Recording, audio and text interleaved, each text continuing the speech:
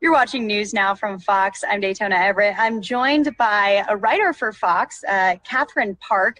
She's got a pretty interesting story here about a California man who wasn't too happy about his AT&T internet, so much that he paid $10K to put out some ads. Is that correct? That is very, very correct. He was very eager to I guess, vent his frustrations because he'd been dealing with it for a while, and he honestly did what I'm sure we all wished we could do. This is not right. So I put the ad in the paper, and believe me, it's money well spent. So you wrote this story. Can you just kind of take us from beginning to end what this 90-year-old man, it's not just your average guy next door, this is a 90-year-old man who is not happy about his internet. And just side note, I'm really impressed that he is on the internet so much and wants it to work as quick as it can, right? Exactly. Yeah, so basically it all just started off so he's been with AT&T, like even before it was AT&T. He, I think he said he had joined AT&T in like the 1960s. So I've been with AT&T from the very, very beginning. He's been a long-time customer with them. And up until about 5 years ago, he said that streaming started to happen, like Netflix, Roku, and things like that were made available to him. But as soon as he started utilizing those services, it was like such terrible streaming quality. He said he was paying for like 3.5 megabits. So, pretty decent streaming speeds. It shouldn't have been an issue if it was provided, but he said all he was watching was like basically like freeze frames. He said it was like a slideshow. Do you know, I'm sure what buffering means. And it was start and stop and start and stop. So he dealt with that for 5 years. He was just like, he was trying to be patient. He saw that AT&T was advertising that, they're getting the fiber optics put down. They're going to have faster streaming services for all of their customers. So he was like, oh, well, good, it's coming. And it just never came. It was moving at a snail's pace for him. So he was like, okay, well, I'm going to call them now. And I'm going to see like, hey, maybe if I call and maybe badger them, how customer service can be. If I badger them a little, maybe they'll do something about it.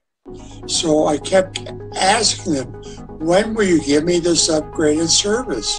And he called and he was like, nothing was happening. And he was just starting to get fed up with it basically. So he decided like, you know what, I'm going to get the attention of the CEO and I'm going to pay for an ad in the newspaper. I don't know. He didn't really explain how he just came to the newspaper conclusion. He just decided maybe this is the best way. He said that the press was who he thought would be able to make moves for him, basically. So he contacted the Wall Street Journal, was like, I want to buy 2 ad spaces, one in Dallas, Texas, where AT&T is headquartered, and one in Manhattan, hoping that if he ran the ad in Manhattan, he could motivate investors to basically pressure AT&T to get this done.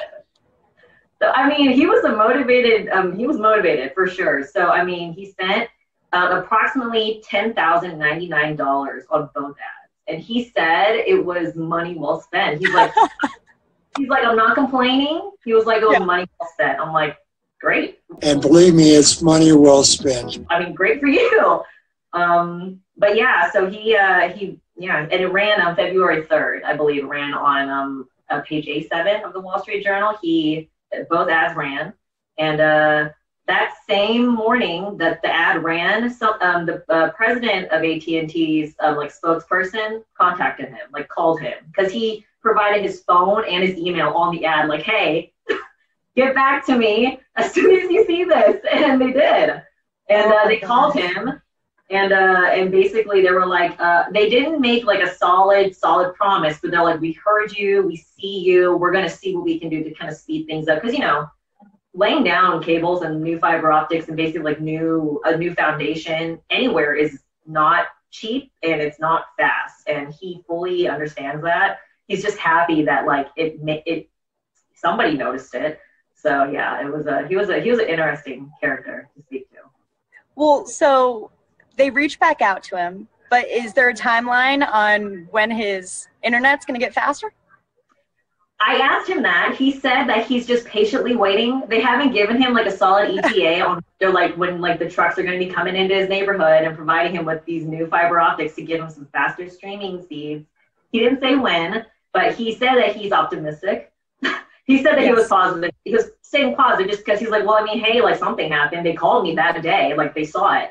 So he was being very, very polite and happy about it. I mean, he wasn't like, he certainly wasn't upset with the result. So far, no ETA, but they noticed. So hopefully something will happen. So I am waiting patiently to see what they can do.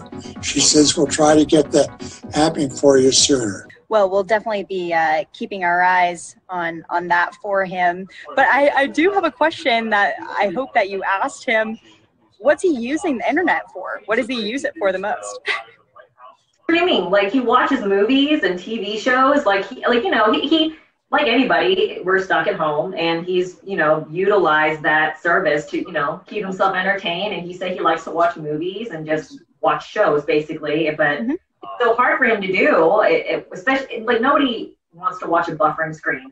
Like who wants that? So that's basically what he's been dealing with. So yeah, just pretty much entertainment, like all of us during these COVID times. Yeah, stay-at-home times definitely need that quick internet. Well, what a fun story to kind of break up the news cycle that we have. Catherine Park, thank you for joining us here on NewsNOW from Fox. Thank you.